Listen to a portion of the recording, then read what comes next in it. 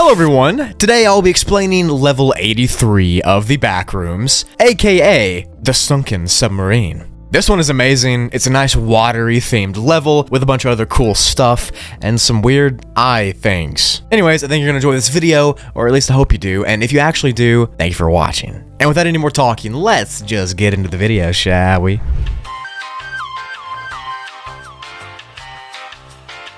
Backrooms level 83 is the 84th level in the catalog of lore, and it has been given a class 0 safety rating for it being safe and secure, with the presence of passive entities. This is another safe level in the 80s range, which is pretty unique because we've had like 3 now, but I'll take it when I can get it. Level 83 consists of a sunken nuclear submarine named the USS Ace of Spades. Now, this Ace of Spades is not a real ship, that is just what the name is in the inside of the ship in the Backrooms. So we don't know where it comes from, but that's what it's called. And this submarine is in the middle of what appears to be an endless ocean. The part of the level that you'll be inside, of course, is the submarine though, and the sub itself seems to be sunken in a rocky valley of sorts on the bottom of this ocean. It sits at around 600 meters below the surface, which is just around 1,970 feet. And the reason we do know how deep this sub is because there's a bathymeter inside of the control room that says how deep it is.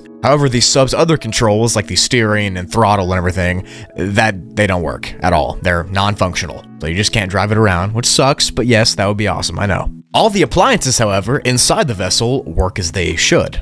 So lights and kitchen appliances and such, they all work. The level, of course, is very cramped, as you would expect for the inside of a submarine to be. The ceilings are low, the halls are skinny, and of course they're almost 2,000 feet underwater, just to add to it. So if you struggle with claustrophobia, I don't think this level will be for you, but if you like a cozy little environment, you might like it here. There are several different areas inside of the sub that you could explore, like the sleeping areas, the control rooms, the hallways, the kitchens, and things like that. All of these areas smell clean, but old and almost like metal. It kind of feels like you're in the middle of a tin can. The nuclear reactor that controlled this vessel at one point seems to be fully operational still, even though its hull is worn down on the outside. Walking through the submarine, you'll notice a few different things, like refrigerators with bottled water, as well as food in the kitchen, like sandwiches and pasta and veggies and fruits and eggs and various things like that. These foods are all edible, and they can be cooked using the submarine's stove and butter and everything like that. The cool thing about this stuff is that the level has a strange effect. Whenever something is taken away from the fridge, it will automatically restock itself, which means that this level is essentially an infinite supply of food and water. When you no-clip into the submarine, the first place you'll be at is inside of the sleeping quarters. This is where you're going to find several empty mattresses that you could take a fat nap on and relax on. There's also a few small tables and chairs in the same area, and the bunks totally could hold 140 wanderers at the same time,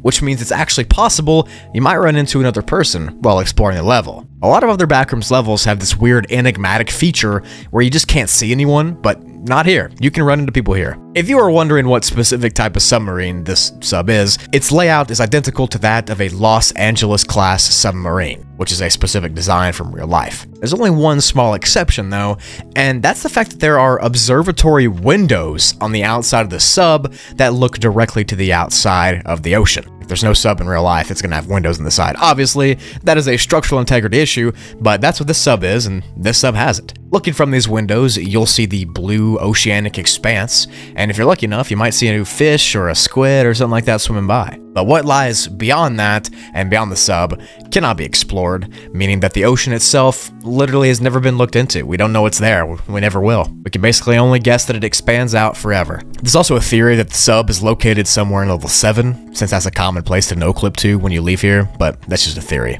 Alongside the fish you can see here, other strange flashes of movement have been noticed looking out the windows of the submarine. Unnerving, black, skinny shadows have been seen flying past the windows, or trying to look through the windows. Nothing else of note has been documented outside though, so that's all you should worry about. Inside the cramped, quiet corners of the submarine, several personal items have been found that kind of spice things up and make this entire level more interesting. A bunch of crumbled up notes, sticky notes specifically, have been found taped to various appliances. Each of the notes depicts a horribly drawn image of a girl that's kind of like a stick figure with a blue suit on, a purple hat, and an eye patch. Now, the girl is drawn in pirate poses, and there's pirate sayings written on the post-it notes, like "arr" and stuff like that, you know what I'm talking about. Each of the drawings are signed by somebody named Kira, and one of the notes Kira left says the following: "Playing pirate is boring now. I'm gonna go make a jungle or something.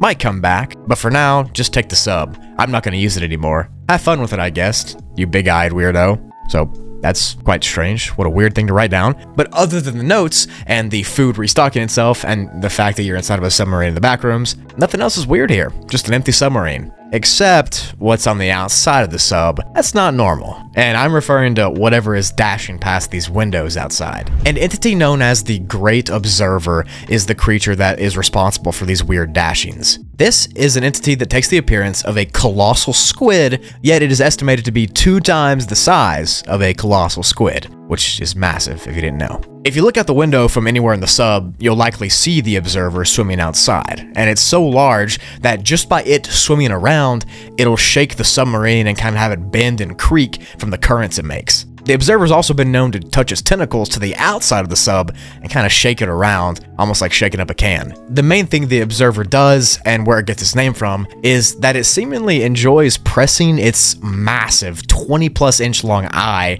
against the windows of the sub and trying to look in at you and watch you, which could be very scary. Like, imagine you're just waking up in the bunk room and you look out the window and you got this massive eye staring at you. But just staring into the eye of the observer can fill a wanderer with terror because it seems unnatural. It seems otherworldly. It feels like something you should not watch. The good news is the observer does just observe. There's no attacks that have been documented, but it can still be very scary to see if you look into the eye and stare too long. You kind of get dizzy, nauseated, and you just feel weird. Inside the sub, there is one outpost that lives here, and it is the crew of the USS Ace of Spades.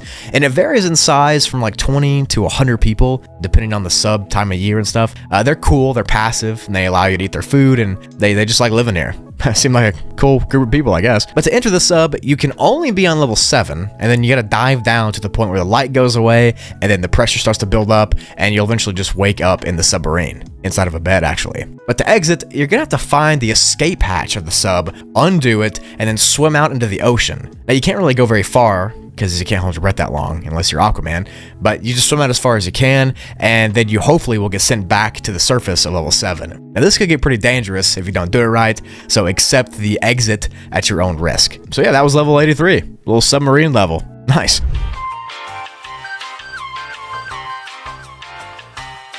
That's it for the video. Thank you for watching to the end of the video. If you really enjoyed it, leave a like. It would help me out. And comment below what other levels I should go over. And also check the description while you're down there for the links I have to my other channels, my Twitter, my Instagram, all that stuff. I don't have anything else to say here. Hopefully you have a great day. Tell somebody you love them. And without further ado, I'm going to end off the video here. Bye-bye.